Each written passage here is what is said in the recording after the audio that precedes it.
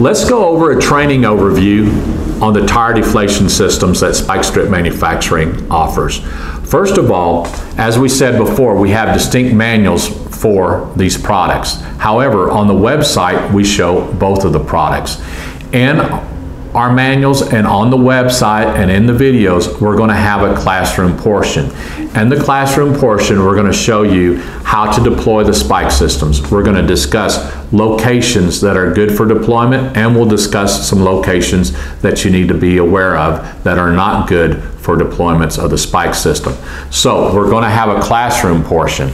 After that, we recommend that you do hands-on training with your Spike system.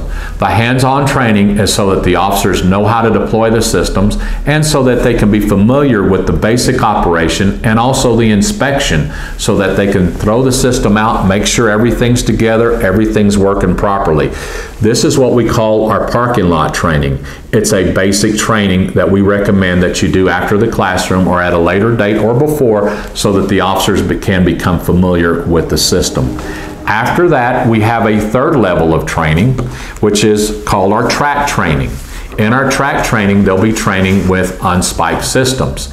They'll be able to go out and they'll train with moving vehicles going back and forth, and they'll learn how to deploy the Spike system and pull it out before the traffic arrives or before the pursuit vehicle arrives.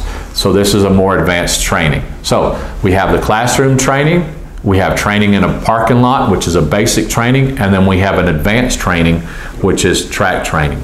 So let's get started with the classroom portion.